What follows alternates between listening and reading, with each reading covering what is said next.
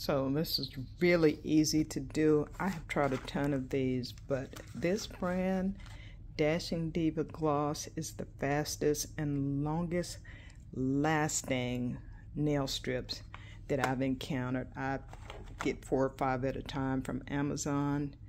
I don't do my nails every day, so it works for me when I need to glam and go. I use alcohol to clean my nails instead of acetone. It's just a little bit less chemicals and gets the job done.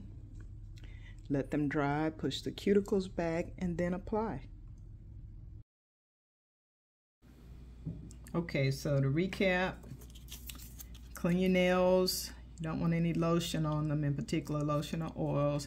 This is a pad they supply, but I just take one of my gauze and put some alcohol on it. You can also use acetone. I don't like all the chemicals, so I use alcohol, clean, filed, push your cuticles back. If you have a little tool, use that. If not, just do this. It's easy. You don't have to do all that. See, I'm trying to get to a conference, so I don't have all day. You've got strips, 32 gel nail strips, and pick a size closest to you.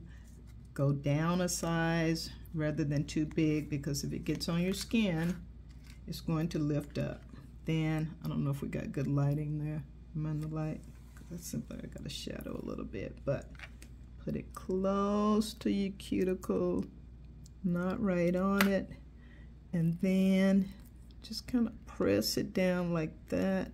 See, I got to look close to the cuticle there, so I'm gonna push my nail. Watch the shadow from the light. Let me bring that over a little bit. There we go.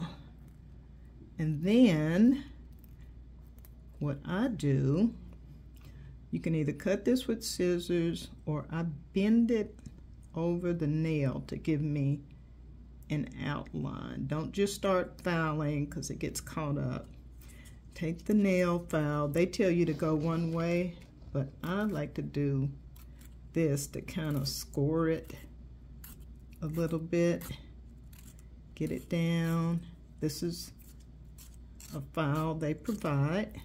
Then I press it again and you can see it's starting to come off there, and then I go one way. Don't saw. I go one way. Now I gotta turn it over, but again I'm going in that one direction so it doesn't lift up. And when I feel like, see it starting to come off right there, and then I do that, and I do another good press. Make sure I got all the bubbles out. And again, do not wash your hands for about an hour. Give that gel or whatever is in it time to set. There's no glue involved. It's peel and stick, file, and go. I can do these in about 10 minutes or less because I've been doing them for a few years now. You can see your options.